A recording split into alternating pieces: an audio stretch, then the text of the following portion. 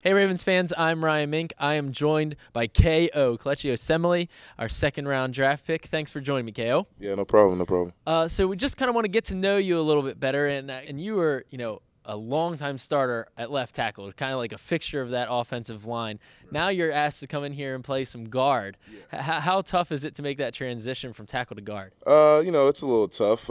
Actually starting to learn a little tackle too. They want me to know both, so it's an adjustment. It's difficult, mostly from a mental aspect. A lot of things go on in the middle, and that you have to be, pretty sharp with. So that's just the hardest adjustment. Is just getting used to watching more film and getting used to being in my playbook more. Right.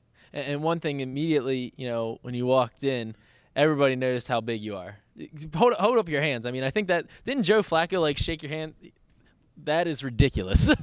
Didn't Joe Flacco shake your hand and say "Oh my gosh"? Some big miss. Yeah, I haven't met anybody that had bigger hands than me yet. Really? Yeah. Never. Never. And how big are they?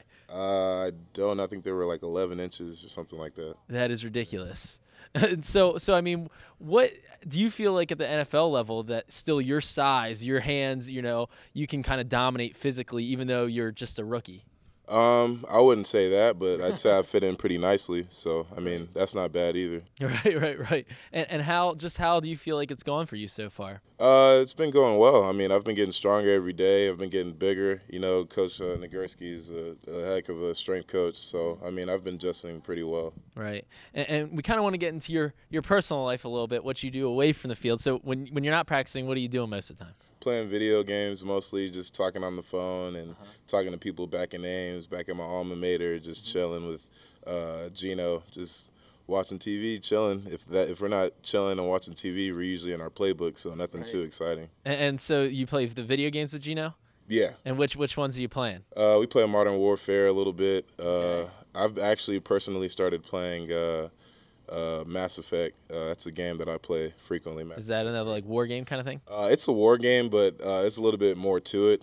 Instead of just saving, the country or the world, actually saving the galaxy. So it's getting pretty sci-fi. It was my first sci-fi game that I've been playing. I played the second one as well, so I'm really enjoying the third one. Actually, this is my second playthrough. I've beat it before, so. Oh, okay. But there's a lot of story to it. You're really never done. Right.